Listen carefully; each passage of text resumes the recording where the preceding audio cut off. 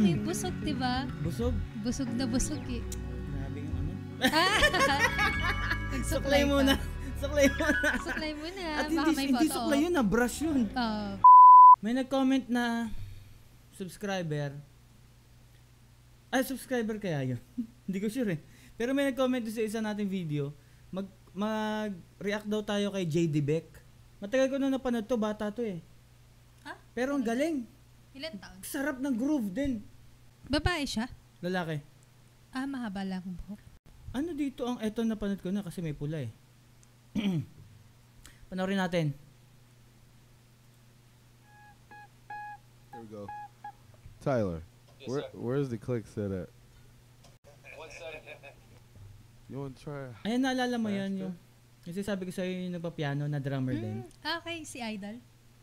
Siya yun, di ba? Si ano, yung pinanood natin si Larnell Lewis, nagpa-piano to. Oo. Ayan, so siya rin yan.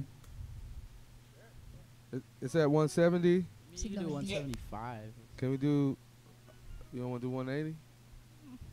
175. Let's do 175. Let's try it again.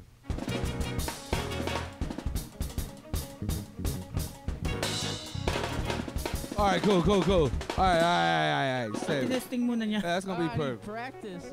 Tinesting muna nila. You don't have to act like you do. Wala daw siyang practice. Ano sabi niya? May sinasabi siya eh. If you don't like it, you don't have to act like you do. It's all good. Shut up, Jetty. Kung ayaw niyo yun ha, huwag kayong magpapanggap na gusto niya ha. Shut up, JD. Ang kulit. Same. That's gonna be perfect. Practice. If you don't like it, you don't have to act like you do. It's all good. Shut up, Jetty. All right. Our hearts and minds clear. Siya yan? Si Aerosmith. Well, guys, we have an extremely special treat for you today. As you know, man, there's levels to this. You know, you have your legends, you have your present-day heroes, and then you have guys that are the future. Today, guys, we're blessed to be able to have one of those future stars right here in the form of Tapos may J.D. background Beck. music pa na. Parang may kinakasal eh. Parang kasal tapos siya yung nagbibigay ng message. Hindi, nag-guess mo yung sasabi niya, ang lupit eh. Meron nga namang ano eh, di ba, may mga levels. Yung mga bata, yung mga next ano na to eh, next in line na maging legends eh. And also, Ghost Note featuring Domi. Para talaga siyang future.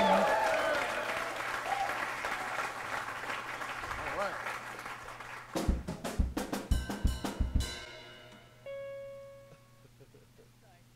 Killing it right now.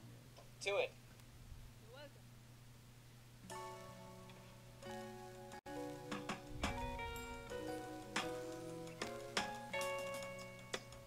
Yung mga splash cymbal siya sa snare tsaka sa floor tom. Ay, yung ano? Parang ginagawa ni Jack. Oo. Kung ano-ano nilalagay sa snare.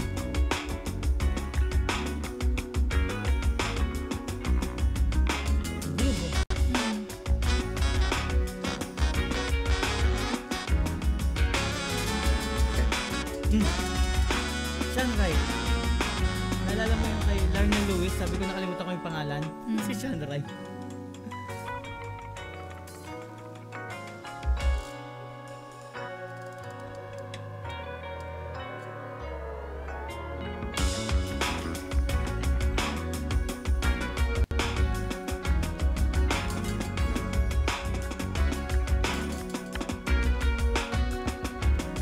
Siya rin yung nag-base kay ano nun.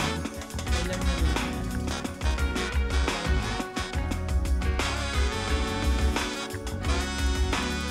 Ito. Yan. Galing Nakalimutan yan. nating i-comment noon. Ang galing ng Hindi, actually, pagkakakinis nila. Na-comment naman natin.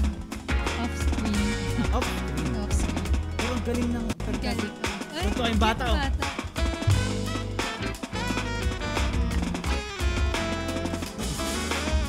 Meron siyang tape sa ano, sa cymbal. Nakakapit yun sa tunog eh.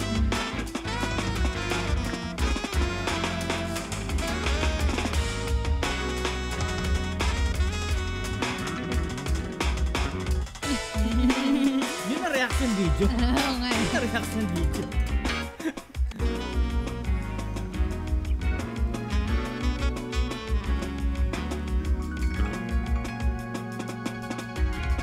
May touch niya.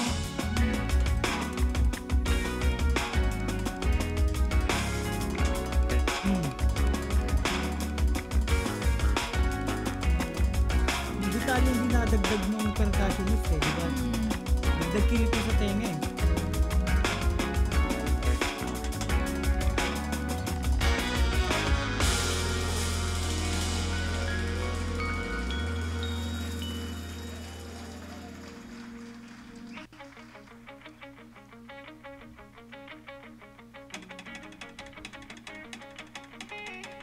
May sarili siyang tunog eh.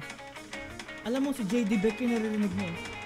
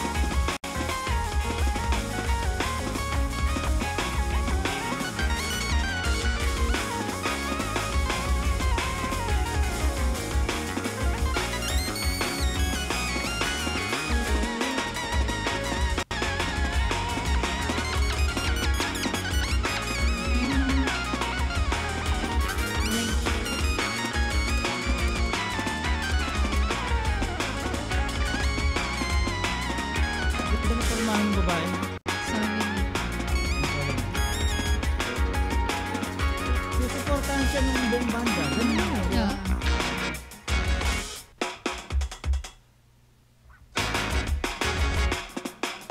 Ito na.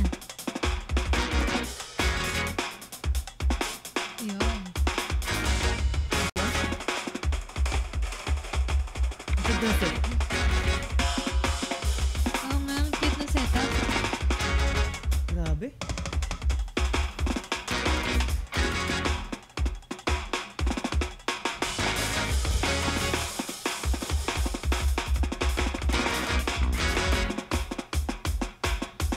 Solid na.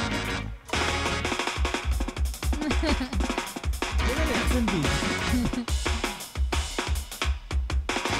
Ang galing.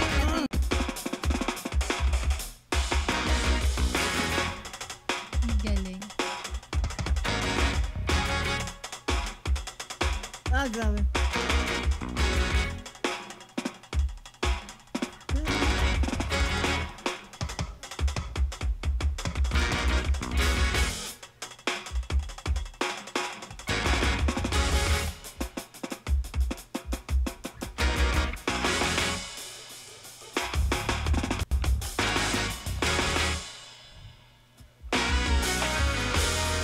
Siguro tatay nito metronome.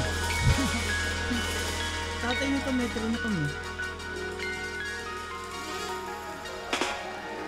Nabuntis yung nanay niya ng metronome.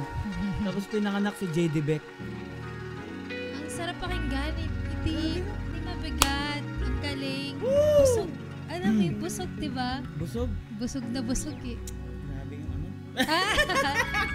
Nagsuklay Suklay muna. Suklay muna. Suklay mo na. At Baka may hindi photo. suklay yun ah. Brush yun. Brush. Iba talaga. Basta, feeling ko talaga si JD Beck. Sound effects pa siya. Feeling ko talaga, yung metronome, may metronome na nakabuntis sa nanay niya. At siya yung nabuo. Dikit eh, no? Grabe. Ang galing. Okay. So, sana na-enjoy nyo yun. Na-enjoy mo ba? Oo, ang galing naman. Sana pag nagkaanak ka, ganyan eh. No? Pwede rin yung keyboardista. Oo naman. Ganun anak mo, gusto mo? Sana magkaanak ako na ganun. Diba? Ganun kagaling. No? Diba ano? Okay. Sige. Maraming salamat sa mga nakinood sa amin. Sobrang galing ni JD Beck. So, sana na-enjoy nyo yun. Kita-kits tayo sa susunod na reaction video.